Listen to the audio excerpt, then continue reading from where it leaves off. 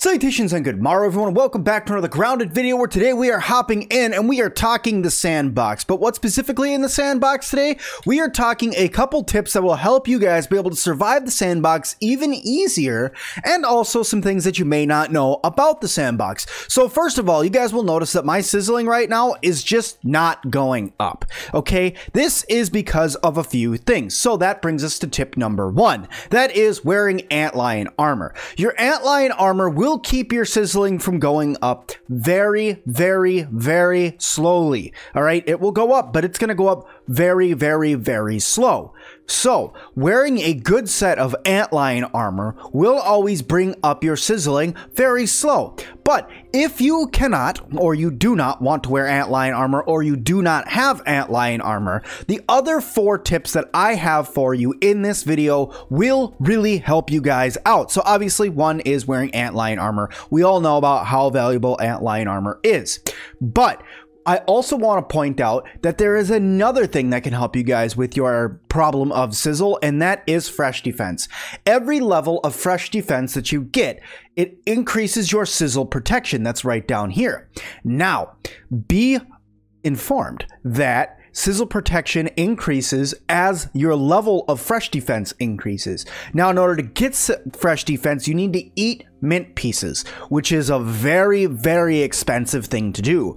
By eating 1, you automatically unlock fresh defense. I think it's 1, 5, 10 for unlocking each of the different tiers of fresh defense, but it will increase your sizzle protection as you go. So having fresh defense on will lower that sizzle protection buildup as well. So just go ahead out and get yourself fresh defense, because I was using tier 2 fresh defense and antlion armor, and you guys saw I was pretty much standing in the sun for over a minute and my sizzle did not go up at all.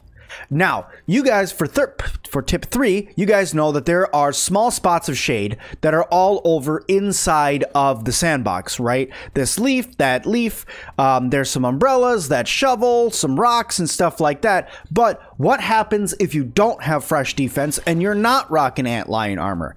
Then Sim, then what do you do? And you know you have to travel a far distance. Well, you guys guessed it, I'm carrying these planks around for a reason.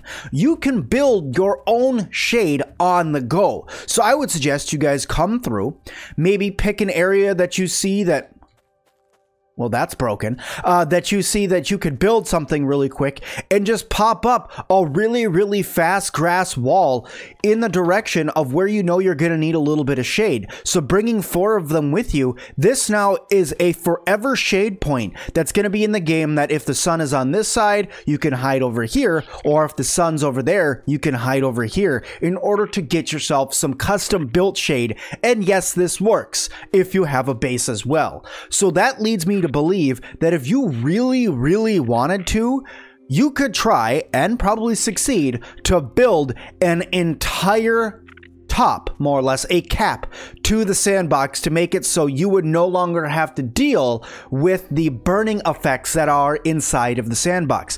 But be warned that doing this does take out the light that's over here as well. Now, I don't think that this affects the spawning of treasures. It might be harder to see the treasures because when it's dark, it's not as easy to spot the buried treasure that's in the yard or inside the sandbox. So it changes it up a little bit, but it's not like a game-breaking change. So if you really wanted to do it, it's gonna take you forever to be able to pull something like that off, but it can be done, and maybe one day I'll try to do it and see what actually happens in the game. Maybe I'll go into creative mode and cap the whole thing or something. I'm not sure, but we'll see what we can pull off in a future video for that. Okay, so the next one that I want to talk to you guys about is in the same lines as, say, the making your own shade or hiding in things. There are strategically placed den mothers all around the sandbox, okay? Let me just grab my weapon out here. There's strategically placed den mother caves all around the sandbox for you. What are den mother caves?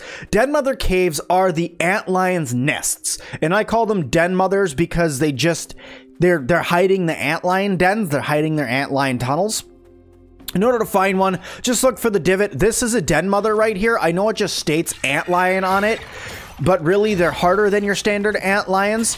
So just go through and wipe them out And what you'll notice that if you do this, if you could pull this off, and you harvest their remains, go inside of your character's face, you now have another spot of shade. Some of these will give you Mega Milk Molar, some of them will give you Hot Cha-Chas, some of them will give you a bunch of salt, but this is another great location to get in, to duck away, and to get away from the sun as well.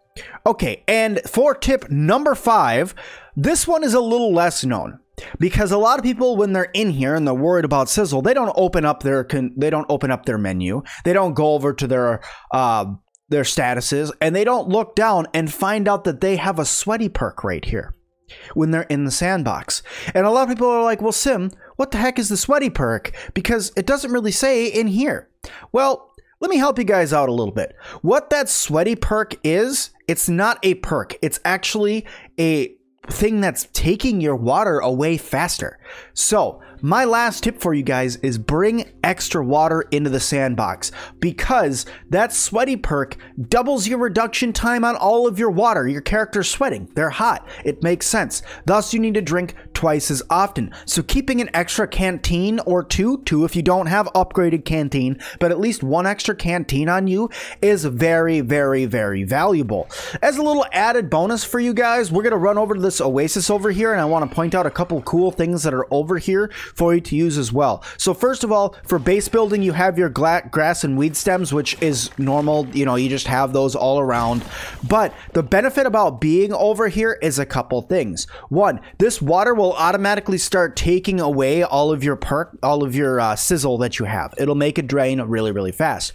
But two, if you have a cantina in the morning, these grass blades do gather dewdrops on them. Look, there's even one right there. So if you drink up your canteen fully, but you still have full water, come over here, hop on some clovers, and refill your cantina with the canteen. I like to call it a cantina because of Star Wars, but your canteen with your with those dewdrops, because it really will help you out in the end. Don't forget to take out your antlines, guys. But that is pretty much all of the 5 tips that I had prepared for this video. If you guys have more tips, let me know down in the comments, because I'd love to know what you guys do to survive in the sandbox a little bit better, because after all, the grounded community is one of the best gaming communities on the, well, in the world, I will say myself. But thank you guys so much. Please don't forget to leave me that comment down below. Don't forget to hit that like button. Also, please do not forget to subscribe and turn your bell notification to all, because there's some brand new series that are coming out very soon, including Subnautica Below Zero, hint hint.